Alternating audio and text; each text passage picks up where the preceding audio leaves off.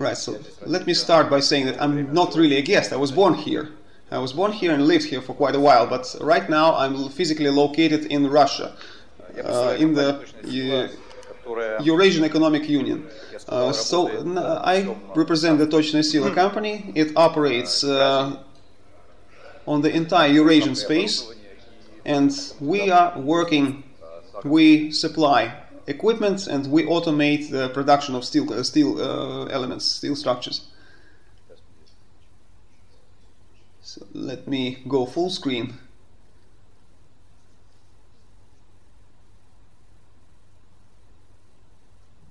Точная сила is precise force, the word-for-word rendition. Just a second.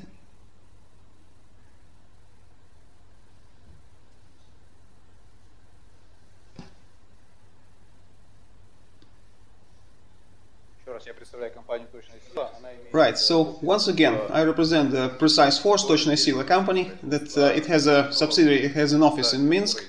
We also have the information of manufacturing facilities for drilling machines, which is used in various steel constructs. I will be talking now about the capabilities that are the industrial capabilities of the operators that are here in the audience today. Now, automated punching materials, instruments, they can work without software, without transportation systems. They can work on the tooling with quick cut steel, fast cutting steel, with various limitations. However, the potential that is part of this machinery, of these tools, can be exhausted and can be used to 100% capacity with the use of our software. So, again, I would like to say that we cooperate with FICEP in terms of marketing of production of steel structures. FICEP is the global leader in this area. The output of this company is as much as all the other competitors put together. So FICEP is 50% of the market. It's indeed the engine or the driving force behind this industry, FICEP. Now, to make it a bit clearer for you guys, why would we need these metal structures and why would we need this software? I will talk about the trends. I will talk about the trends that we observe in the current year. The first trend is the reduction of costs, so cutting down on costs. All the companies globally, to operate at maximum profit, they are striving to drive the costs down.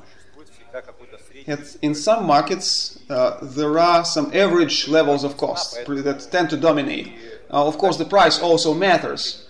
So when there is bids being filed, when there are transactions and deals being made, the producers and the manufacturers only proceed from the margin that helps them keep their head above the water. So this average margin in the market, average profit margin in the market, is something that helps manufacturers survive, basically. If some company operates with lower costs, with lower level of costs, it has some money to spare, some money to invest, this additional profit. So these are the kind of tools, or these are the kind of efficiency bits or efficiency elements that can be taken care of through the use of advanced machinery and software. As we believe here, we believe that we need to reduce the cost of labor in the cost of the product. We're talking about automation. So it comes as no secret that the amount of manual labor is going down in the final cost of the product, in the final price of the product. So this is something for us to remember as well, because until recently everybody knew that the salary in Belarus is not as high as in neighboring countries. And the workforce is a bit cheaper than in the adjacent countries. However, the labor productivity in the neighboring countries, in economic blocks, is growing so quickly and so fast that this cheap workforce is no longer a factor that can contribute to lower costs. So let me give you a brief example of how a Moldovan client went to Austria to sell the metal structures. So I asked, did you succeed? No, he said, they can do it cheaper. The Austrians can do it even cheaper. But Moldova is even cheaper workforce than Belarusian workforce. So what I'm saying is the mobility and the flexibility that the Austrians have achieved with the use of this technology is beating the lower workforce competition from Moldova, which is not that technologically advanced. The global competition, this is a reality of 2017, increase of economic cooperation and globalization. It's another serious factor. We are not the only ones on the planet. Belarusian economy is an export-driven economy, or export-oriented economy. And besides that advantage that we can export stuff that was made in Belarus, we are also dealing with other players in our markets, from external companies, and those foreign players come more and more. More and more of them are coming. For instance, some Chinese companies are knocking on our doors, and they are saying, guys, we can do it in China, we can say it, we can sell it to you guys in Belarus, and you can assemble your parts or complex assemblies and sell them. Well, you know that Chinese goods or Chinese instruments are also benchmarked against the goods produced in Belarus. So China is 8,000 kilometers away or 9,000 kilometers away from here. So you need to take into account the logistics bit to get it here. So it's price comparison. So another example. So from time to time I go to the fitness gym, and there is this sports nutrition, right? So this protein enriched. I have a shop in my adjacent building, and I went there often. Then I found a website. Connie Coleman, you know this guy. This is Mr. Olympia for many years rolling. So I ordered some stuff from that website, from that guy, and he sent me as gratitude a movie that he's personally thanking. He was holding a shield with my name, and thank you for this order to my shop. So this is in the illustration that my shop, which is nearby, which is in the vicinity of my workplace, is competing with Ronnie Coleman from the United States, who is personally thanking me. This is personalized customer service. This competition is going global, really. And those metal structures, something that we are more or less alright, we are more or less safe here today. It could change tomorrow. This stability can go away tomorrow, because somebody else can come to the Belarusian market to sell the metal structures. Unless we achieve some certain extent of efficiency, we will simply be losing the losing side of this battle. We will lose the competition to foreign suppliers. The next trend is the technological development. Literally a few words there. In 2007, I went online for the first time. I tried to go to the Metallica website. I went to the Belarusian monopoly, right? So I wasn't even able to load this site properly. It's half of it loaded, and then the computer hung up. The internet was so slow. Now we have internet everywhere, 10 years on, and this is really helping us a lot to boost our efficiency, our productivity. Now, to illustrate that the productivity of labor is insufficient in Belarus, let me cite these numbers. So I didn't go too far. The GDP of Belarus is equal to the GDP of Lithuania and Latvia put together. Although Belarus has twice as many population as in the two neighboring Baltic countries. So our two countries are they're very low in terms of productivity. In the European Union rating, our productivity is even 2 times lower than those countries that are lagging behind. So we do have room for improvement. We do have room for improvement, and the answer to this challenge is obvious to me as a business owner. We need fewer people to produce more goods, which means more automation, and this can be done through the cost reduction as well. Here I would like to illustrate how the metal structures factory could look like.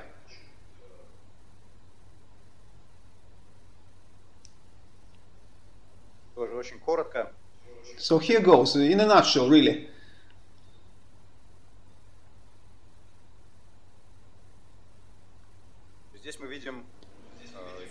So out here we can see automated factory. It's automated. In here you see the saws. Then there is this drilling, marking, scribing, sandpapering, and there is some line of sheet processing, metal sheet processing. This factory can be completely free of operators. These operators are only feeding the raw materials from the warehouse, from the stock. And there can be some exit quality assurance control. That's only the two only sections where manual labor can be applied, operators can be applied. These automated factories are rare these days, but the tendencies are to have more and more of those. It's possible to have the production fully automated. In the United States, the first factories of this kind are already commissioned. They start working. And this is only possible with the use of the software that we're discussing today. So these metal structures are supposed to be constructed properly in the proper software, in the right kind of software. They need to go to the factory planning and factory management software, like my colleague has just shown, and then these production jobs or fabrication jobs are created that go to the center, which is supervising the machinery.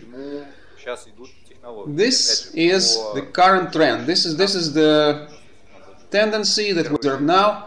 Again, from my previous example, 10 years ago, internet was sluggish, right? So it's actually 1997, but in 1997, so it was 20 years back, not 10 years back, although 2007 was expressly mentioned. So 20 years back, internet was not around to the extent we know it today. 20 years back, the factories were not this kind, were not something like that, like this.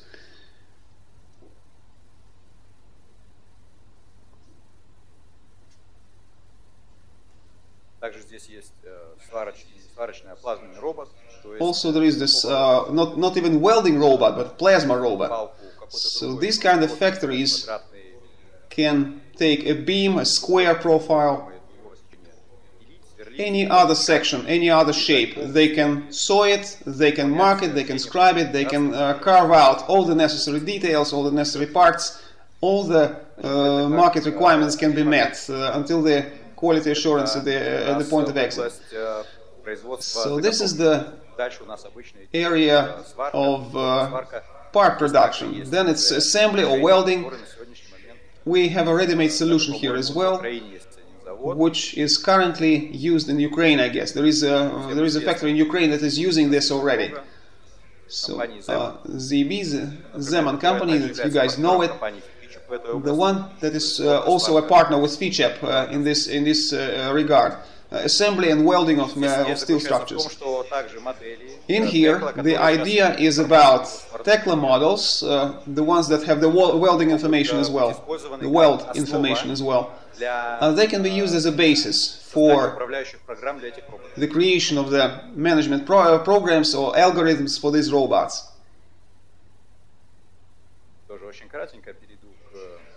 Also, very briefly, this is a transition to my next topic. Maybe I'll skip to the middle. I was asked to keep to the schedule, to the agenda. So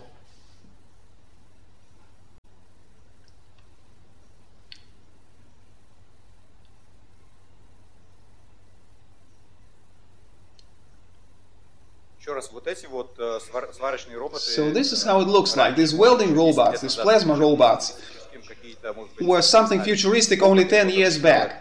Some first pilot projects might have been started in 2007 or around that time. In the coming 10 to 15 years, we're going to observe, we're going to witness more and more of those coming into our daily life.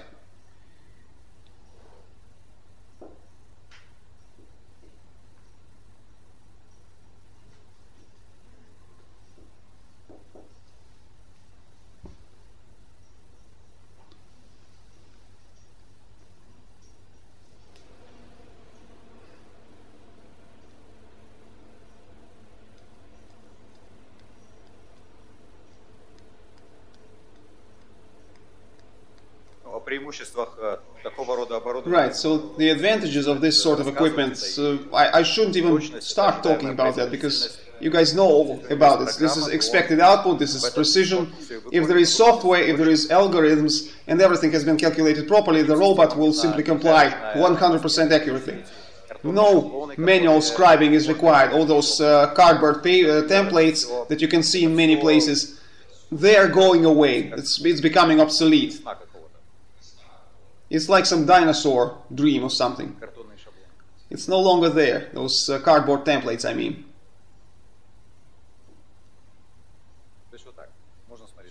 Alright, so that's how it is. You can really watch it for a long time, but we have a time limit to keep to.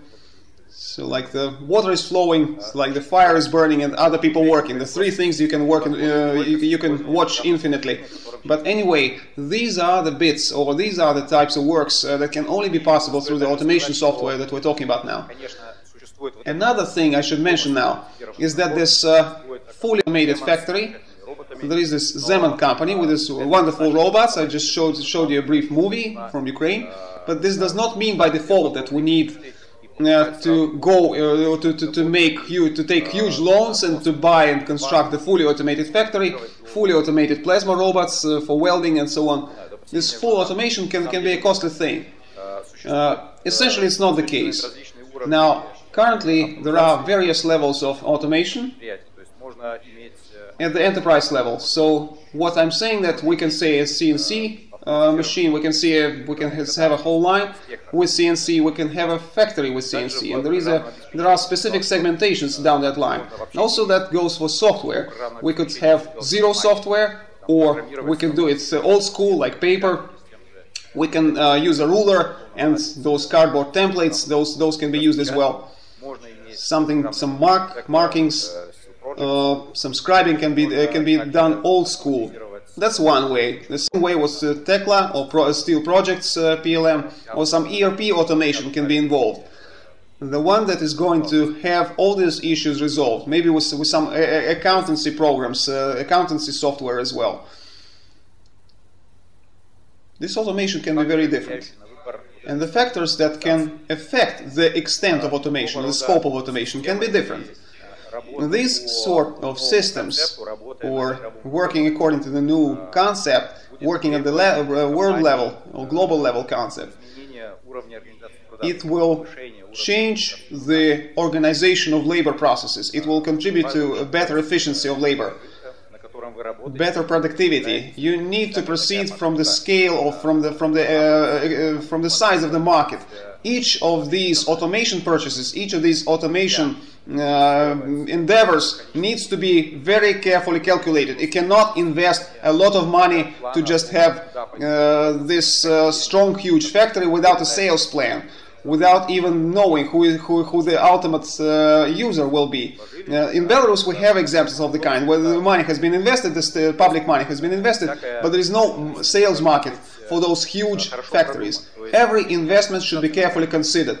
The degree or extent of automation also depends on your final business sales plan, on the demands of your customers, and you're supposed to find those customers in the first place. Market stability is also a big factor. Availability of loans and the cost of these solutions is also a huge factor. It can differ from country to country. But as a company, the Precise Force is prepared to consult, to advise the manufacturers, to help them select the necessary automation level, to help them pick the right software solutions for their enterprise. The fact that these software, it's not some miracle works, it's not the case. Those are very specific tools that need to be used in a very specific way. And the person that is buying some software product, they are supposed to be trained to work in it. I don't know, some 20,000 euros. That person thinks that investing 20,000 euros, he wants to achieve the return on investment, like 40,000 euros. We can show you the kind of calculation, we can show you the real-life examples of this ROI from different companies, from Russia, because European Union, or maybe in European Union, and you'll be able to pick the right solution for you. So we can help advise you guys. But another point is that you need to really understand this is a way that is the only way to go, and you will need to spend time working on this solution. And the people that would like to work efficiently will need to dedicate time, money and resources to have this done, to get this done. So first they will need to wrap their heads around this concept, how well this software meets their requirements, what specific objectives will be resolved by this software, and how exactly the software piece or software suite will help them. Something else I would like to point out, this next fact. I would like to focus your attention on the European Union market.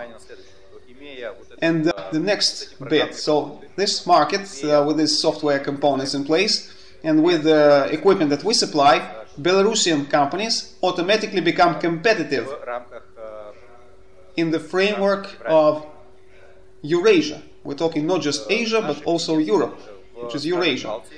Our clients in the Baltic countries, they work almost fully, almost completely to cater for the Nordic countries, for the Northern Europe. So they send stuff to Sweden, to Norway, to the UK. One client is shipping to the South Africa. He claimed and he actually sent stuff to South Africa, that far away. So it's not just about Russia. Our company is producing the tools and the instruments that we're successfully selling in the European Union. We've had shipments to Israel. We shipped to UK, to Germany. Germany is a regular client, even more so to the Baltic countries. Poland. So this level of technological advancement, this level of technological expertise can be relied on by the Belarusian companies to export their goods to the European Union to get this done. So we're also we're shipping to Germany. Clients from Romania sent to Poland, sent to Germany, South Europe, say Italy. Belarusian market, or any other typical market for our conditions, well, let's say they're not exactly in optimal condition right now. They are lagging behind technology-wise. So having this kind of technology in place, the Belarus can be a full-fledged player on the European market. Okay, duties, import duties. Well, the duties for the instruments are 1.7%. The import duties to the European Union are paid, you know when? Yeah, we're talking about metal structures. Steel structures. So I know this. I visit RXM client in Riga. No, so it's not RXM, a different client. So that client is producing big steel structures and it's painting them blue. Then I visit another customer in St. Petersburg. He's got the same stuff and they're also blue. So who are you producing these materials for? It turned out that I accidentally ran into the two companies in Riga, in Latvia, and in Russia, in St. Petersburg, that are producing for the same client. They are catering for the same client. How comes Belarusian companies cannot do that? Because of technological gap. So our coming here, well, there's nothing scary about us coming here. I really advise, I suggest the companies should give it a try, because competition is fierce. Competition drives you to be more organized, to be less relaxed. You really need to take effort. If an athlete is competing somewhere, so it's a runner, or I don't know, some disc throwing or whatever. So if they do not participate in the competitions, they do not how well they run or how well they throw this discus. Well, it's about competition. It's about participating in the competition and knowing your actual level. So this game or this sports is very simple. It's earning money. If you're good at earning money, if you're competitive, you can ship to Russia. If you're not that, if you're even more efficient, you can compete with better players, with more technologically advanced suppliers, the Polish producers or Baltic manufacturers. So this is the kind of opportunity that our companies have, the ones that are located in Belarus. And this is another very reassuring moment when you can ship elsewhere, not just to Russia.